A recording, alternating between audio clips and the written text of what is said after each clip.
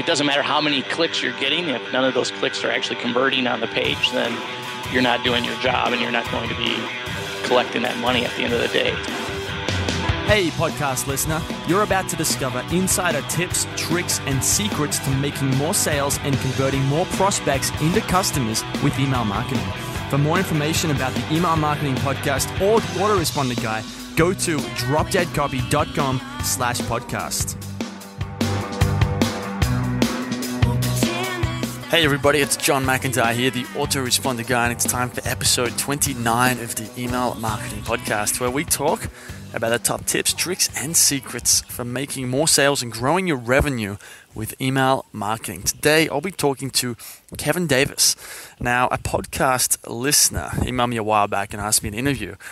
Kevin, he said that he had shared some unbelievable information in a Facebook group about some things he was doing with email marketing, and that's what we're going to talk about today. Now, Kevin started out online many, many years ago, way back during the AdSense gold rush of 2004, and today we're going to talk about how to improve open rates, click-throughs, and conversions with some strategies and tactics that we haven't really talked about on this podcast before. Some of it's kind of advanced, some of it's just stuff that hasn't come up. So it's segmentation, split testing, email retargeting, email analytics, email deliverability, all this kind of stuff. So we'll get into that in just a minute. To get the show notes for this episode of the Email Marketing Podcast, go to dropdeadcopy.com/29. If you want to leave an iTunes review, I will send you a virtual high five via email. Go to dropdeadcopy.com/podcast. Leave your link in the review, and I will read out the review on the show so we can try and get some visitors to your site. Now, I've got a quick question for you, the listener. I want to know what podcasts would be good for me to do an interview on. So this is not people that I should interview for my podcast. This is people that you would like to interview me. So I want to go on a bit of a promotion streak and go on as many podcasts as I can. So if you know of a marketing podcast, whether it's on email or just direct response marketing or copywriting, and you think I'd make a good guest, let me know who they are. And if possible, maybe there's a way you can intro me to whoever the owner of that show is. Now, got 3 listener questions today, and then we'll get into the interview with Kevin Davis. Question number 1 is, how do you get clients? This is a big question. It's a very good question, but there's courses and books and videos and all sorts of things on this. So I'm going to go through this really quickly. You have to get there. One way to do it is to get their attention, and that's basically inbound marketing. So this podcast is an example of that. You can do this with blog posts, any of these type of things where people come to you, that you get their attention with something, the bait, like the podcast or a blog post or a video or an email list that you have, and then you have their attention, and then you just give them an offer, which is, hey, I do this service, hire me, please. The other way is outbound. Now, this is cold calls, ads, all that kind of thing, that type of thing. Now, I've done inbound marketing for my site with the podcast, with my own podcast. I've been on lots of other podcasts already. I have the website, I have blog posts, I have an email list. So people come to me rather than me going to them. I don't cold call, I don't advertise. It's a very inbound kind of thing, and that can work, but it does cost a bit of time. If you're willing to front the cash, I would suggest that you do outbound and go do some ads. Pay someone to cold call for you. It's faster, but it's more expensive, at least initially. Question number 2, how do you attract good clients on a long-term basis? This is really simple. It's a great question too. You have to be so good at what you do that you can turn people away that you don't want. So this means that you have to demonstrate your value, demonstrate why you kick ass at whatever it is, to the point where you've got so much deal flow, which is so many people coming to you who want to hire you, that you can just turn down everything you don't want and just accept the jobs that you do want. And what this means is you can just filter for the best clients, the ones with the most money, who are usually the ones who are the least hassle. They don't need thousands of edits to whatever the work happens to be. Question number 3, the final question for today, is give me a generic autoresponder outline for a few different markets. I love this question. Now, it's very simple. The autoresponder is designed to build a bridge from the prospect to the product. So the prospect is a person who has a problem, who has a set of problems, and you have a product to sell them. The autoresponder's job, this is the goal of all marketing, is to build a bridge from where that prospect is right now to where he's experiencing the solution or the result that he wants, and that's what your product gives him. So the autoresponder builds that bridge, and it does this by solving problems. So here's the framework I use. I call it the HIPS, or the McIntyre Method HIPS framework. H stands for hook. Okay, so first thing you got to do is hook their attention. I stands for interest, and this is where you get them interested. This is the first few lines of your email. If they are not interested after those first few lines, they're not going to read. They're going to archive that email or delete it or send it to spam. P is a parable. This is where you tell a story about something that happened the other day, or a story from, about Abraham Lincoln and how he's, Abraham Lincoln's Guide to Email Marketing, which is one of my emails. And then S stands for slide or sell. So basically, after that, you've hooked their attention, you've got them interested, and you've told them a story. This is where you say something like, well, that's a bit like email marketing, and then you slide your product in there. If you want to learn more about this, here's my product. Here's a link to the page. That's what I do. You can see that at dropdeadcopy.com/podcast. Sign up and you'll see how I do it. And I sell in every email. So I would do that. So email 1 welcomes them to the family, tells them what's coming up, that you're going to send them this great information on how they're going to get solutions to their problems.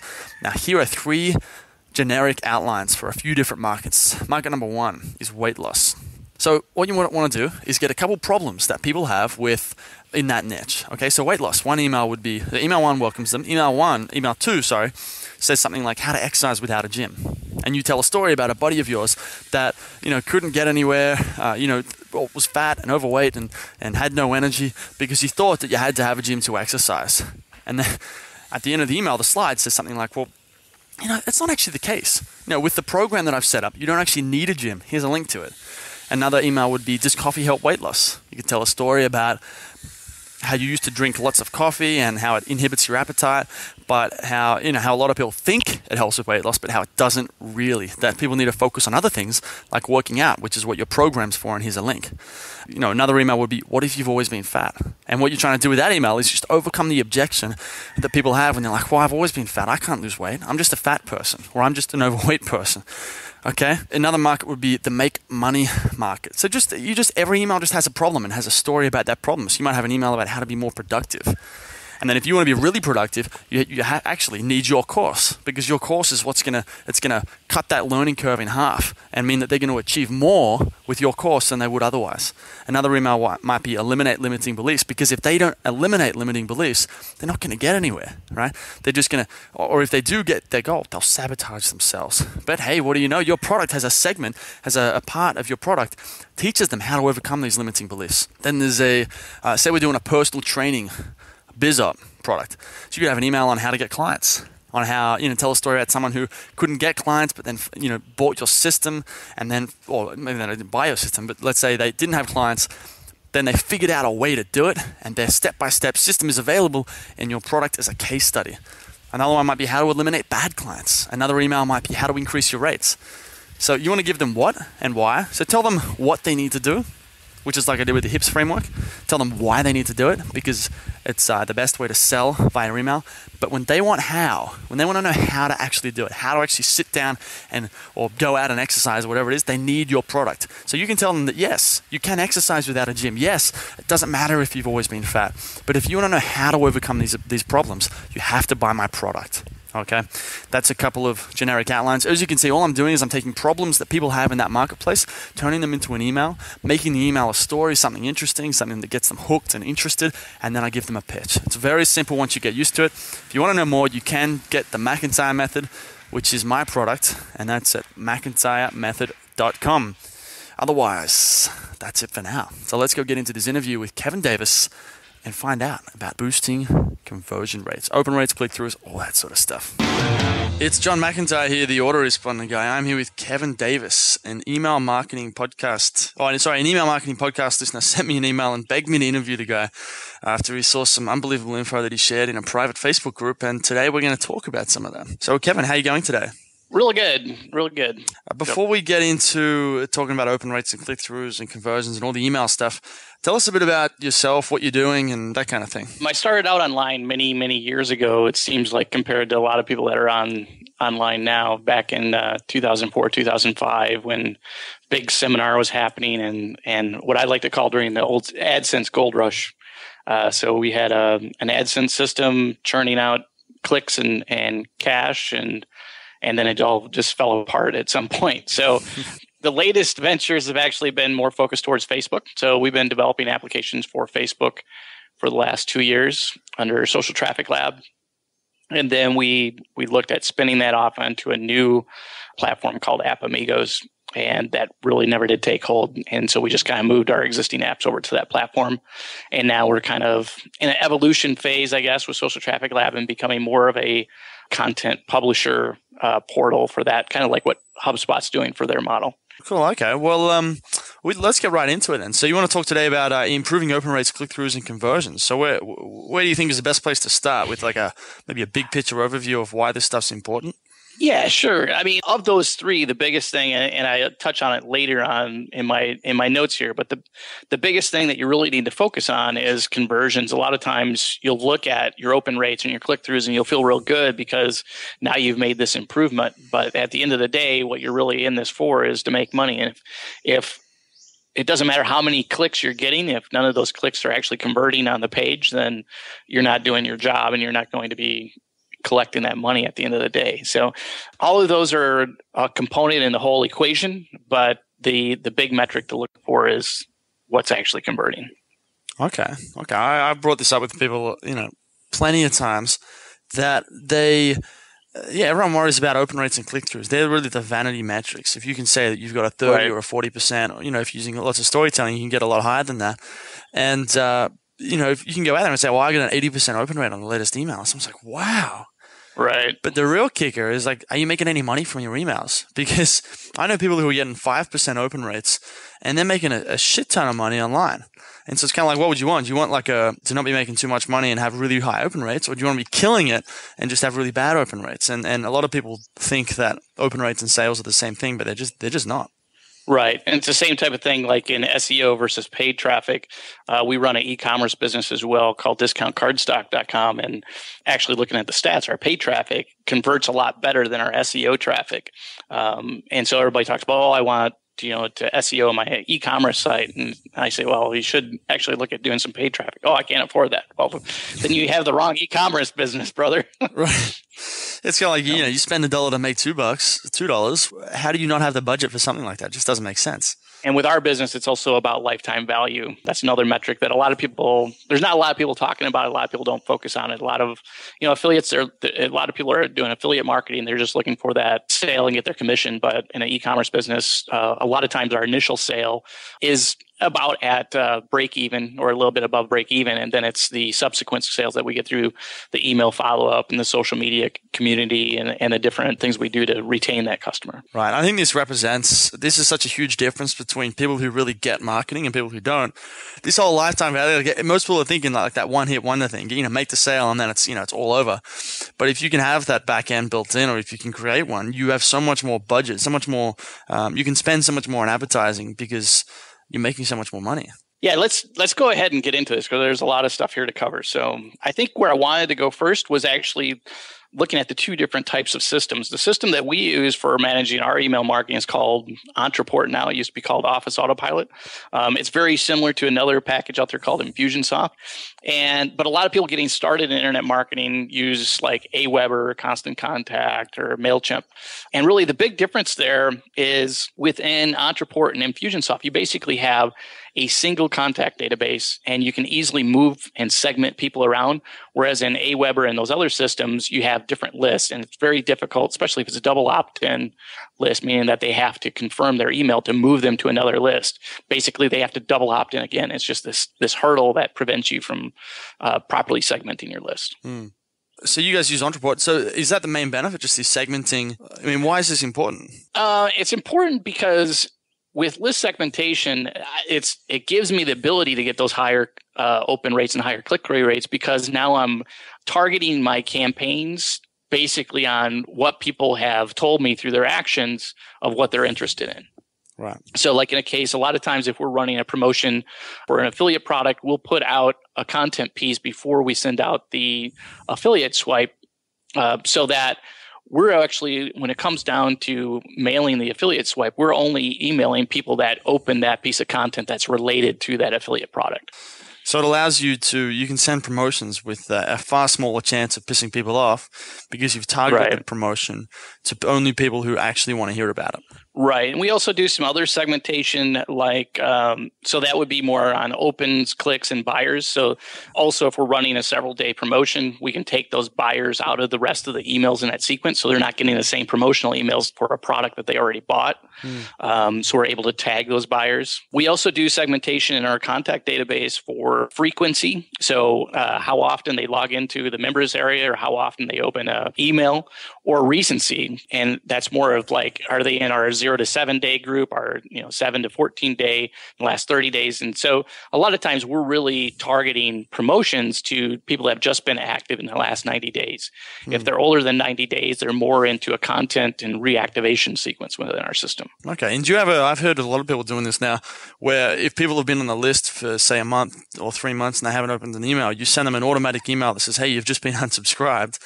Click here to resubscribe if you're still interested. Yeah, we don't go to that extreme. We're a lot nicer marketers, I guess, than some people are. A lot of it is going out and trying to find out what they're most interested in. We'll do like a survey email that instead of actually send them to a survey, we'll just have a couple different links in there. And then based on what link they clicked on, we can actually tag them as what their interest is. So in our case, a lot of our customers are offline marketers, so they're working with local business, but it's about 60% of our list. So we'll actually send out an email with 3 different links and have them choose whether they're an affiliate marketer, a product creator or owner, or offline consultant. And then through that, we can then segment the messages and the offers that they're getting down the road.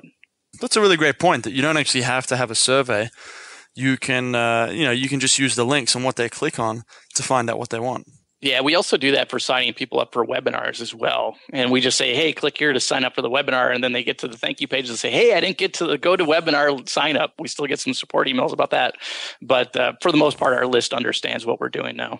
Okay, so are there, if someone was to get started with the segmenting, what would be, say, the top 3 or top 5 ways you could segment a list? Would you have like a best practices when it comes to segmenting? I think the best practices in starting is to do that type of thing. What we're doing with our affiliate promotions, even our product launch promotions, is sending out a couple pieces of content. It's like a pre-launch sequence. And then when you actually, that first barrage of emails going out, you're only targeting to the people that interacted with that first set of content. Okay. So that way you're not burning out your list. The whole list would get the content pieces, but only the people that reacted to those content pieces would actually get the offer emails. And so in the long run, going back to that, what we talked about originally, in the long run, this is going to increase conversions because you have a better relationship with the list, right? Right. And they've already told you that they have some kind of interest, because especially if they've clicked through, if they've opened the email, it means that their subject line got them to open the email. If they click through, it means the content of the email now convinced them to go out and check out the offer, check out the piece of the content. And then of course you have the buyers. And that's the thing, is I would also segment it in such a way that once you have buyers, that you can take them out of the list. Now, even for affiliate promotions, we actually use tracking IDs for like the different affiliate systems that we use. So we can use either their contact ID, their first and last name, or their email address as a tracking ID. So we can go back into our database and update them that they actually converted to a sale. That's very cool. And let's keep moving then. So what about split testing? What are you doing there? Yeah, for split testing, we've done a lot of things over the last about 4 months. We really got heavy into email split testing. Practically every email that we send out, we're split testing subject lines. My partner, Spencer, is our copywriter. He'll usually give me 1 or 2 subject lines, and then I'll write a few different variations of that. We've also tested the content, so we'll send out 2 totally different emails for a promotion and track the results on those, on the opens and click-throughs and conversions. And then also, as far as the format of the email, we've done some testing with the old school hard break lines so that they fit well within a mobile device, the unwrapped lines, just use a regular line wrapping, and then also HTML emails. And for us, what has been working the best still has been text-based emails. I think people are seeing, the only people that really send out HTML emails are people that are trying to basically sell you something pretty much. Okay. I had a really interesting experience recently when I worked with a client, and they split tested something like 5 or 10 different emails. They had a huge list. And with the text emails did the worst, like the standard internet marketing style of just, hey Joe, text, and then the sign off. That was the worst email out of the lot. And the best one was actually a HTML email with the company's logo at the top with a, hi there, like 1 or 2 sentences that gave them a link back to the website, which was an offer to do something. But it was just very, very interesting. I use text with everything I do, but I was very surprised by that result. It seems like some companies' HTML will actually work better. Yeah, we were surprised as well, and it all comes down to testing. And until you start testing with your own list and your own audience, you don't really know that. Some people make the assumption that everybody's using, HTML emails. I should be using HTML emails, and really, you should let your subscribers decide that for you. Absolutely. You've got something written down here called email retargeting. I'm not even sure I know what that is. We do a lot of ads on Facebook, and so for retargeting, we use a company called Perfect Audience, and we're going to start using AdRoll as well. And what you can do is you can actually put a retargeting pixel, so like a tracking pixel, just like an affiliate tracking pixel, within the email itself. And what that does, it allows you to create an audience within this ad platform like Perfect Audience for actually targeting ads on Facebook based on people that have opened your email. Okay, that's very interesting. So, because I know retargeting, so what you're doing is you're tagging someone when they open the email, and then they don't even have to go to your website anymore. Just as long as they've opened that email, they're going to see your ad all over Facebook. Right. And then you can actually also put the targeting pixels on the landing page, so the people that click through, or you can also put it on the conversion page, the thank you page of after a sale, or whatever stage through your funnel if you have a multi-step sales process as well. So then you can actually exclude people that have only opened the email. I mean, you could mail to people that only opened the email but didn't click through, or the people that opened the email and clicked through but didn't buy, that type of thing, or even retarget to your cart abandonment also. So if they were coming through your funnel and didn't make it all the way through, you could target ads to them that way as well. Okay, and how are the results when you do this Facebook retargeting? That to me sounds like something which would be really effective. It is really effective. It's very much like creating a custom audience on Facebook as well, except for these are people that are really specific to the campaigns that you're running. So like the other option with creating a custom audience on Facebook is you're uploading your email list into Facebook, and they say, okay, of your email list, these 60% of your list matched to what we have, and you can target them now up on Facebook ads. But on this, you have the growing list based on people that are visiting your website or opening your emails. And okay, well, let's get into the next one we've got down here is email analytics and optimization. What's this emails with Acid on Acid? Emails on Acid is a analytics and optimization service. So basically, what a name. Yeah. There's actually two of the ones that are probably the two main ones out there are Litmus and emails on Acid. And what they do is you can either copy and paste your email in there, or you can send it to a set of email addresses that they provide to you, and then it'll run a test based on being listed in the blacklist for spam. It'll do a formatting test. If you are sending HTML emails, it'll check for any kind of broken tags in your email.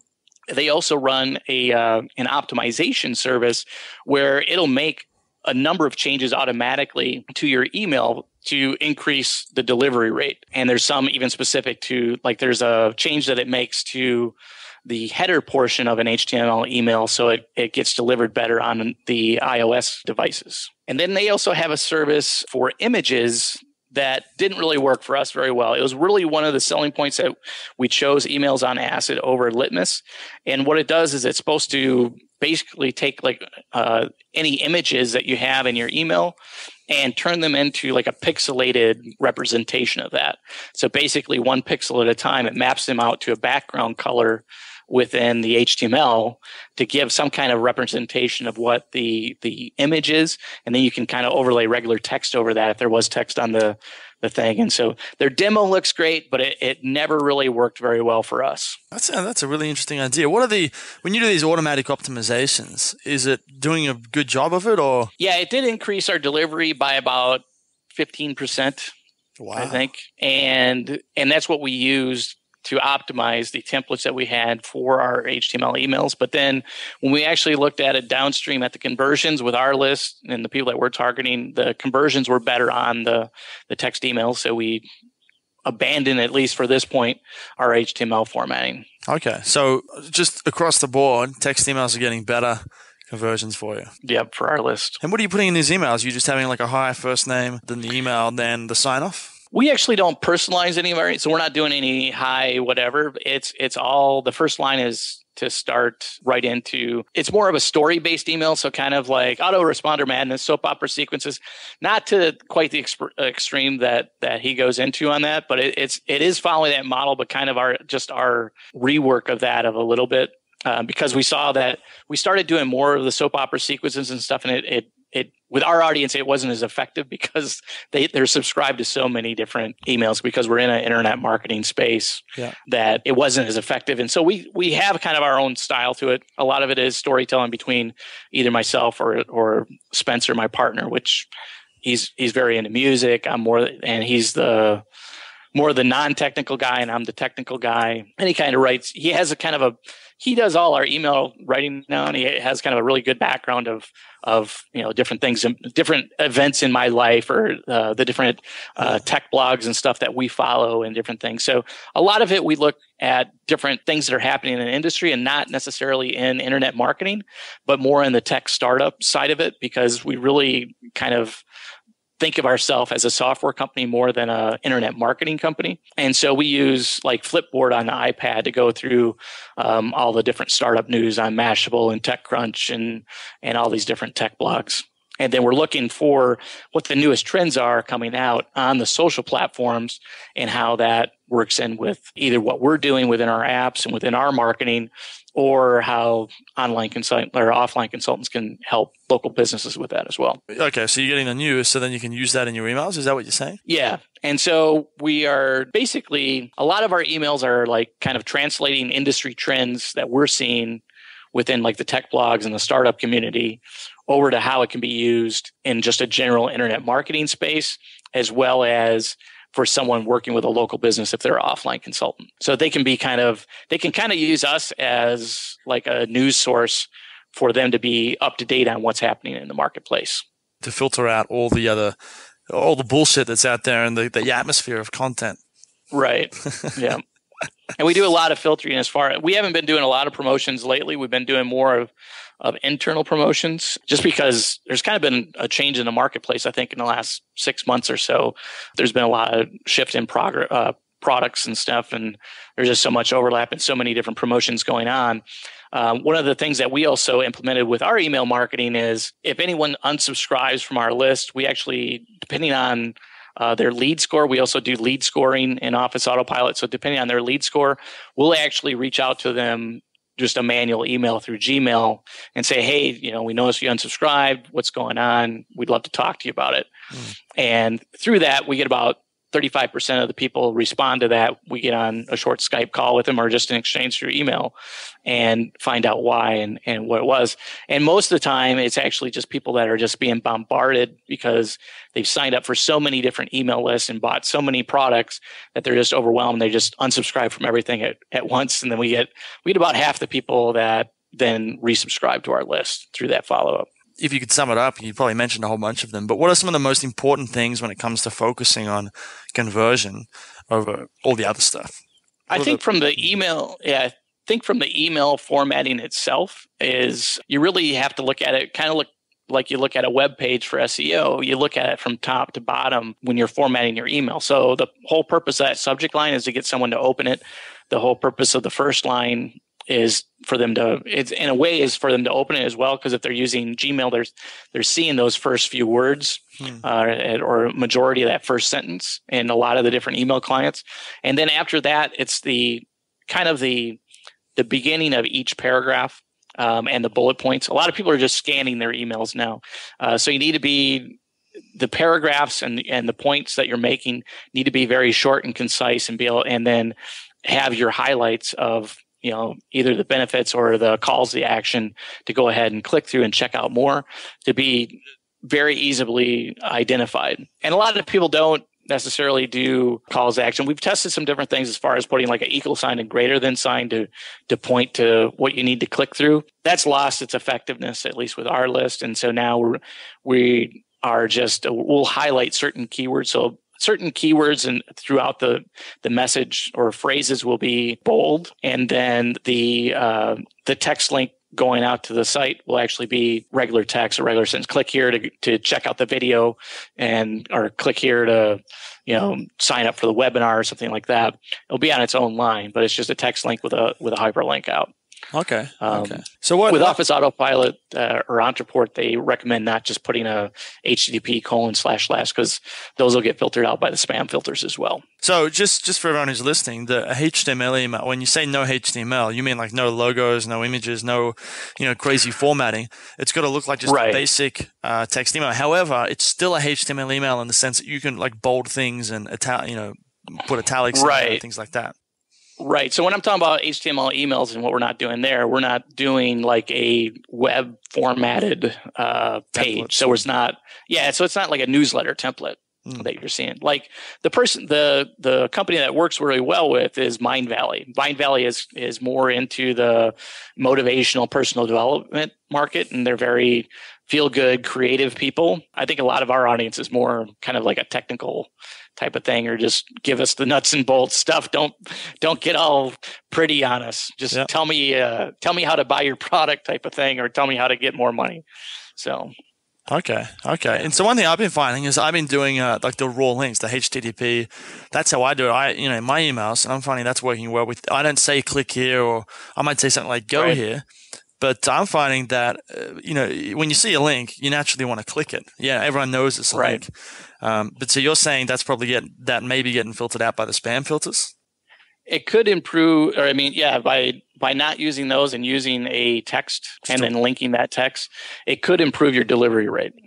Okay. Yeah. I'll keep that in mind. Because it's one of the warnings that in Office Autopilot or Entreport, if you put a regular HTTP link in there, it'll come through with a warning when you save that message that it may affect your delivery. Okay. I'll keep that in mind. And their postmaster there is really good. Brendan Doubles. So awesome. Sounds good, man. Well, we're just coming up to time right now, but before we go, give yourself a plug. Tell people where they can go and find you and sign up to your list and kind of see what you do, and then we'll say goodbye. Okay, sure. I think the best way to find out more about us is actually on our YouTube channel. If they just go to youtube.com/social traffic lab. And then the second thing that we're now, I think in our 6th episode of our podcast, we have a new one going up today, hopefully, businessgrowthpodcast.com. And so on that, we're interviewing a lot of different people about business growth and how to improve your business. Okay, cool. So you just started your own podcast as well. That's cool. Yeah, I used to have a podcast called Nomadic Warrior when my plan was to travel around the world as an internet marketer. But then I got into a relationship and that kind of went away. That changes everything, man. Yeah. No worries, Kevin. Well, thanks for coming on. And I'll have those links down in the show notes at dropdeadcopy.com for anyone who wants to get those links. Hey everybody, thanks for listening. If you want to discover more insider tips, tricks, and secrets about driving sales with email marketing, sign up for daily email tips from the autoresponder guy. Go to dropdeadcopy.com/podcast. Sign up, confirm your email address, and I'll send you daily emails on how to improve your email marketing and make more sales via email. You'll find out why open rates don't matter and the 7-letter word that underlies all effective marketing and much more.